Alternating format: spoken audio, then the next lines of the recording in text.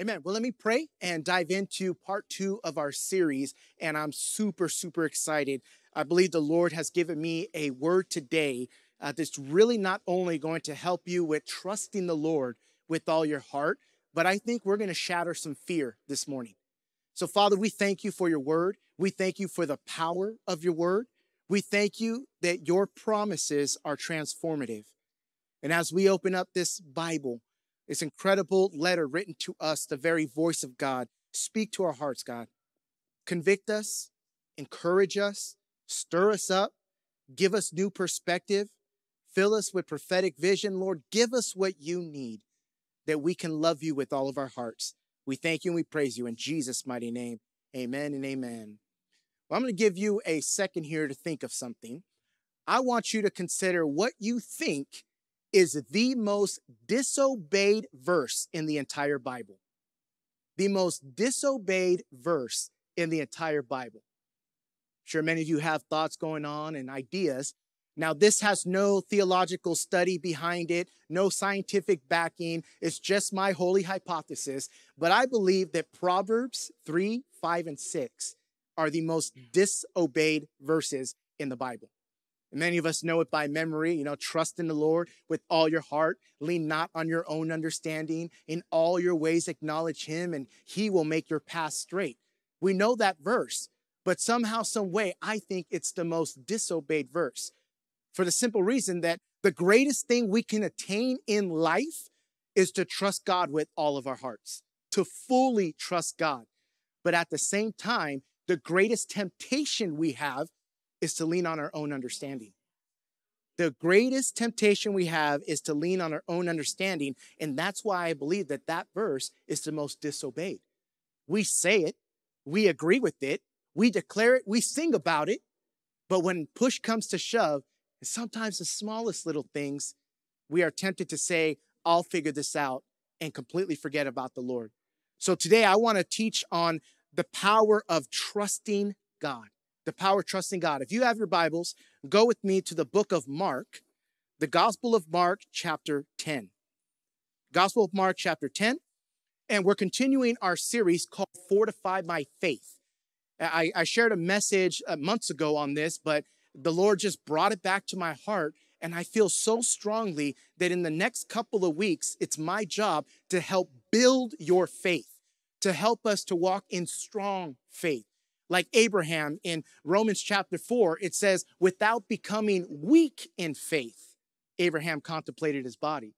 He did not waver in unbelief, but he held to the promise of God that what God had promised, he was able to perform.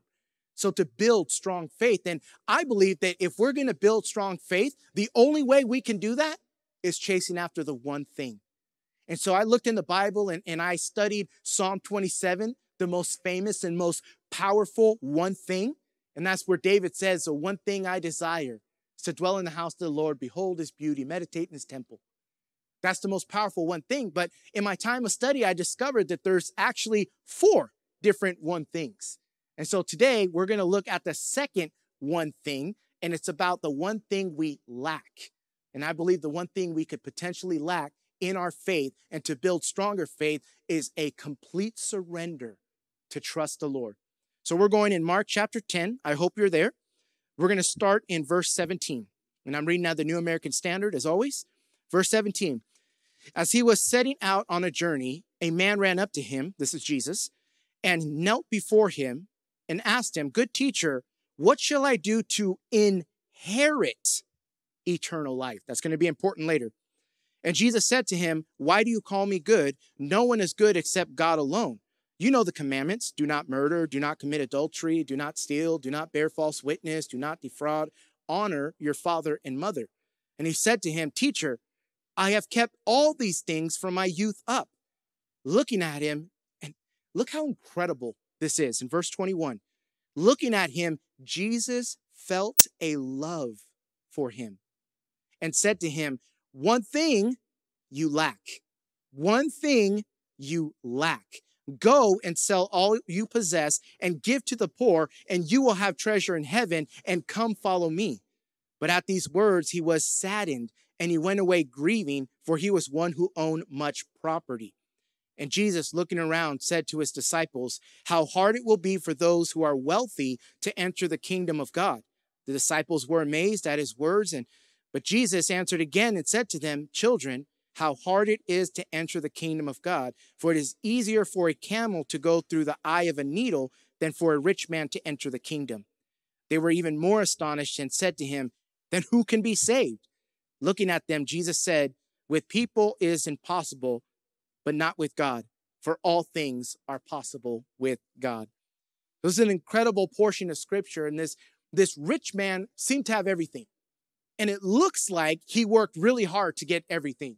He was rich. He had a lot of property. He was a good man. It says that he followed all the law, the Torah, and what was told of him. He followed all of the rules, and he built himself lots of investments. But he knew that one day, all of those investments would mean nothing because he's going to face death, and you can't take your riches with you. So now he's looking at, well, what do I need to do to get to eternal life? How can I inherit eternal life? He went up to Jesus and said, okay, look, I've done all the right things. I've done all the motions. I've done everything I needed to do on the outside. And Jesus says, with the love, because he knew that this man's heart was tied to his riches and not in a relationship with God. And he says, sell everything. What does it matter? And follow me. In the Greek, that word follow means come with me. Go in the same direction that I am going. I wonder if this was even a call to become a disciple and say, join me. Who cares about your riches? Let's build the kingdom of God together. And instead, this man said, I love my stuff more, and walked away grieved.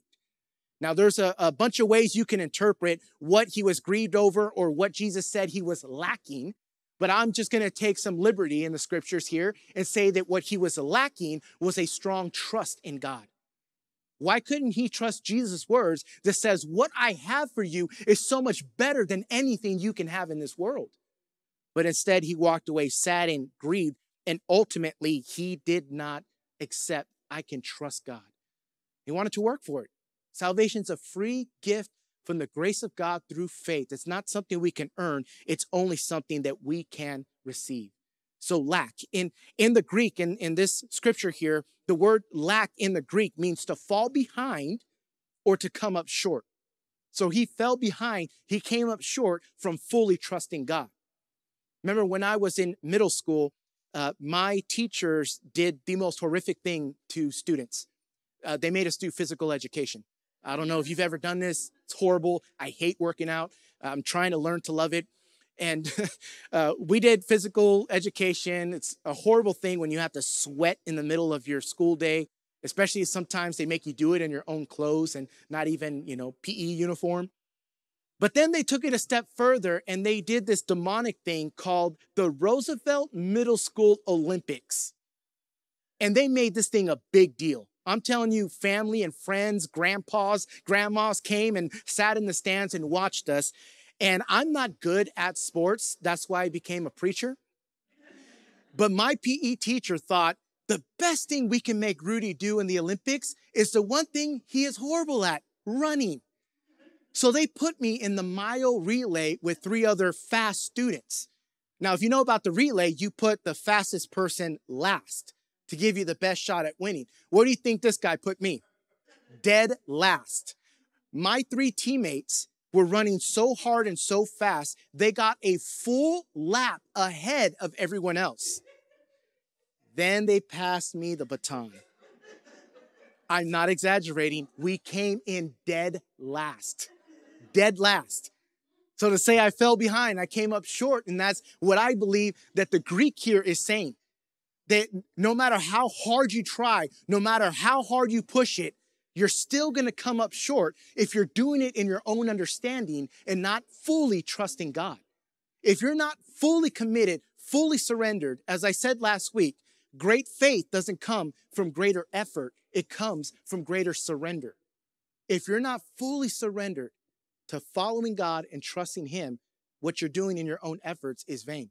So I fell behind in the Olympics, but just to encourage your hearts, the same year that I lost in the Olympics, I was actually the yo-yo champion of Roosevelt Middle School that year. So I guess the true message is stay in your own lane. That might be what I'm trying to communicate here. But I'm fascinated that we have studied the Bible for decades. We know how good God is. Every Sunday we come here to sing of his goodness. And yet time after time, we fall short and don't trust him. We trust ourselves.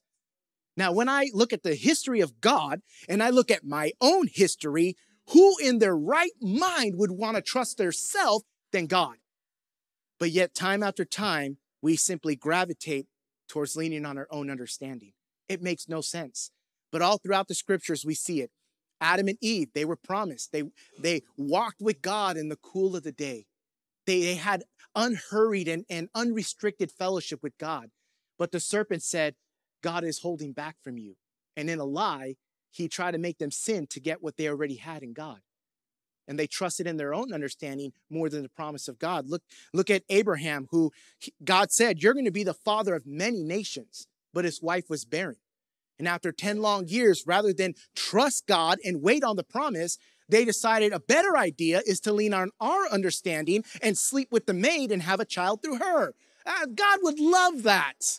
No, it backfired horrifically. And in fact, Ishmael was the foundation of what is modern day Islam. And sometimes if we lean on our own understanding, the ramifications are horrible. We need to learn in our own way and in the way God designed us to fully trust him. So I have one main point for us here. It's in your notes. And 4 words I want you to fill out. It says, what you fear determines what you worship, and what you worship determines what you trust. What you fear determines what you worship, and what you worship determines what you trust. We got to deal with fear. We have to deal with fear. I'm named Rudy after my grandpa, and he passed away just a couple of years ago. And I love my grandpa, and he was a sweet, sweet man. And you know it was genuine because he had 7 daughters, 6 of which got into a lot of trouble. And the man still had a smile on his face. So that's good character. And my grandpa Rudy's favorite thing to do was nothing. Nothing. He didn't have a front porch, so he would open his garage, set up a chair, sit on his driveway, look at nothing, say nothing, and do nothing. And the older I get, the more fun that sounds. That sounds delightful. I sat with my grandpa many a times, and we just sat down, and just, it's good. So he loved doing nothing. But unfortunately, I think that the main reason he loved doing nothing was because of anxiety and fear. His one flaw was that he was a terrified man. He retired, can you believe it or not? He retired at 53 years old. And he basically stayed in his house until he died in his mid-80s. He was terrified. He didn't like to go to the doctors. He didn't want to go out to lunch with us. He basically stayed in his room until the Lord took him home. Fear has a way of distracting us from the presence of God. Fear has a way of making our faith grow cold, and we have to deal with it. And I believe the way we can deal with fear is by pulling apart the misconceptions about fear. So if you're taking notes, this is not in your bulletin. It won't be on the screen, but just a few thoughts here. The first is that fear is actually something you respect. Fear is something that you respect. It's more than just being emotionally afraid or scared or even terrorized. When you fear, you're actually respecting, honoring, and revering that thing. So when we talk about we need to fear God, we're not supposed to be afraid of him. What we are is to honor and revere and respect him. The problem is we can do that exact same thing we're supposed to do with God to so many other things. Last week I said we need to stop being impressed by our problems and trials. It takes our breath away. We come into a problem and our first thought is, what are we going to do? How is this going to be possible? Rather than say, thank you, God, for your power. Thank you for who you are, and honor him. So we combat fear with truth. We declare the hundreds of scriptures that talk about do not fear, and we live with a renewed mind. So fear is not just an emotion. Fear is something that you respect, that you are in awe of, that you are impressed by. The second thing is that fear can be a byproduct of sin. Fear could be a result of sin. Adam and Eve, they were told specifically what not to do.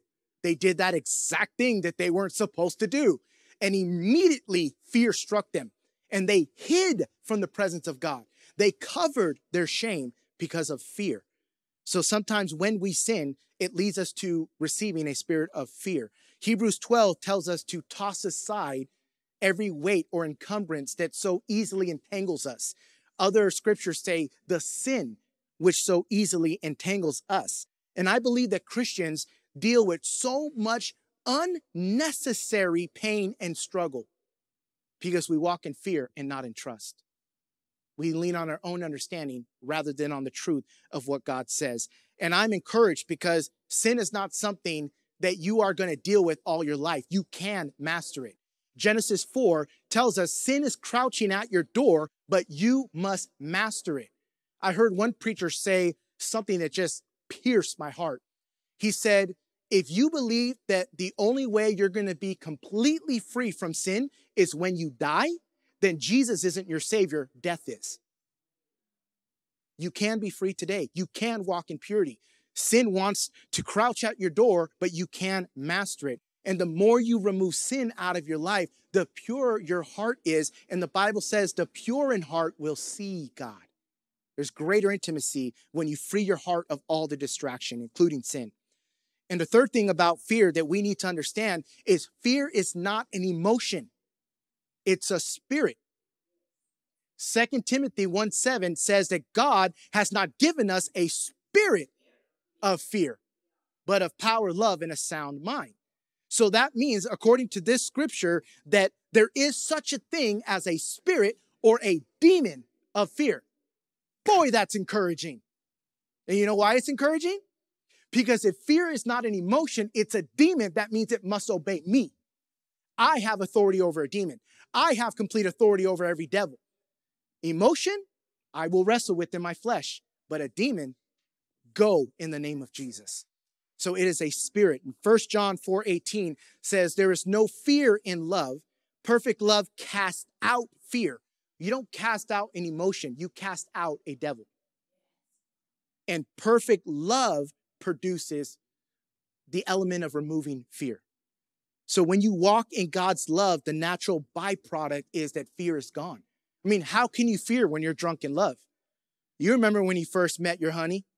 You remember talking late into the night? You remember that it didn't matter. You had to go to work the next morning and work 8 hours. It didn't matter how much money you spent. We'll find it somewhere else. You were drunk in love. How much more in the faith?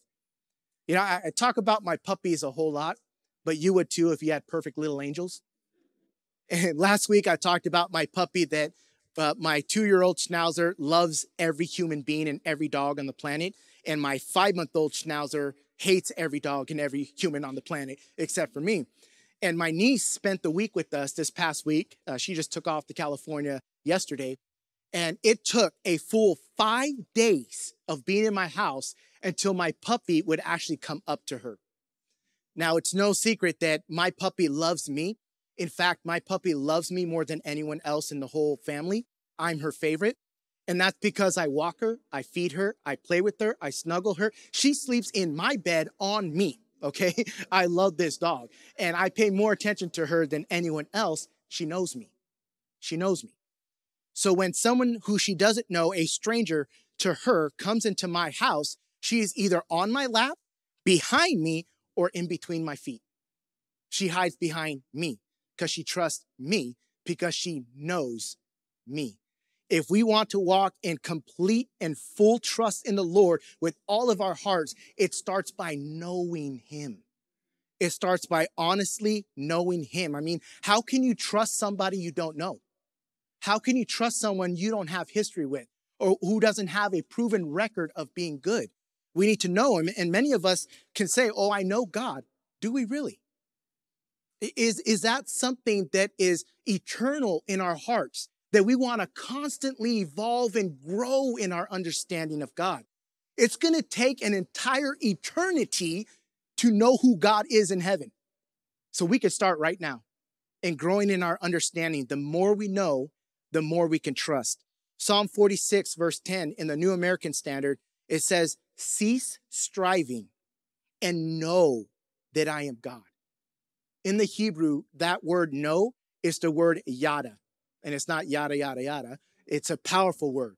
And that word yada, it means to know affectionately and intimately.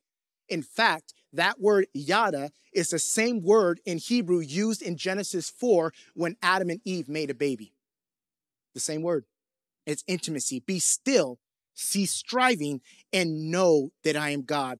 The more you know God, the easier it is to worship. Easier it is to walk into what we were designed to do, to spend unhurried fellowship with the Father, to meditate on his word, and to know him deeper.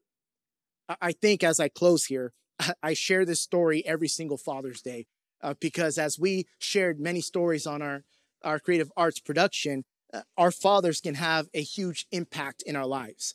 I remember when I was in elementary school living in California, we didn't worry about tornadoes there. We worried about earthquakes. And a Northridge earthquake hit near 7.0 magnitude. People were killed, gas lines burst, fires were everywhere, freeway bridges collapsed. And I remember waking up to this thunderous sound with picture frames falling off the wall and not knowing what was going on, having the fear that the roof was going to cave in on me. And before I could even finish my thought, my dad runs into the room, completely picks me up, and takes me along with the rest of the family outside. So if you don't remember, in California, the Northridge earthquake, there were aftershocks that were worse than the original, if not similar. And so now I lived in this constant fear that at any moment, that same horrific thing that took people's lives could happen again to me. As a child, I didn't sleep for 3 days straight. And so my mom tried to comfort me as best moms can, nice and sweetly, and try to reassure me and try to speak logic to a child that doesn't care about logic. Then my 6-foot-tall, gruff Mexican dad walks into my room on the third night, says, "What are you scared of?" So much love. And I said, "The earthquakes." And all he had to do was say, "Who picked you up? Who took you out?" I said, "You did." He goes, "I will die before I let anything bad happen to you." Went right to sleep. Slept like a baby. And I share that as an example to prove to us that trust is not something we can inherit or earn or strive for like the rich young man tried to do. Trust is a byproduct of the intimacy we have with the Father. And if trust is a byproduct and is birthed from intimacy, then you and I must do everything possible to remove every obstacle, every distraction, every sin that so entangles us so that we can run the race that is before us. Remove all the things that are in your hearts to love him more, to trust him more. Because when you fear, some horrible things can happen. But when you trust, you can see the power and love of God overflow in your life and in your families. So, Father, on this day in which we honor our dads, we thank you for being the model, the picture, the perfect and pure example of how we are to live. You are holy, you are true, you are love, you are good, you are powerful. We can go on all day long and describe your attributes of being healer and creator, deliverer, comforter. But we thank you, God, as we depart from this place here today. We thank you that you have given us a hope and a future. You have saved our souls. We have all of eternity to spend with you, but here on this earth, we wrestle with the flesh. We wrestle with the enemy. We wrestle sometimes with ourselves. Would you, Holy Spirit, begin to work in our hearts to help us, to renew our minds and give the right perspective to pursue truth, to pursue intimacy, to go after the one thing. We love you today, God, and as we go and celebrate our dads, may we go in your presence. May we go overflowing in your joy. And thank you that you are the one who walks alongside of us, comforts us, and protects us. Thank you for church. Thank you for this body of faith. Thank you so much, Lord, for this spiritual family. Let us enjoy this day only because of you, for we thank you in Jesus' mighty name. Amen and amen.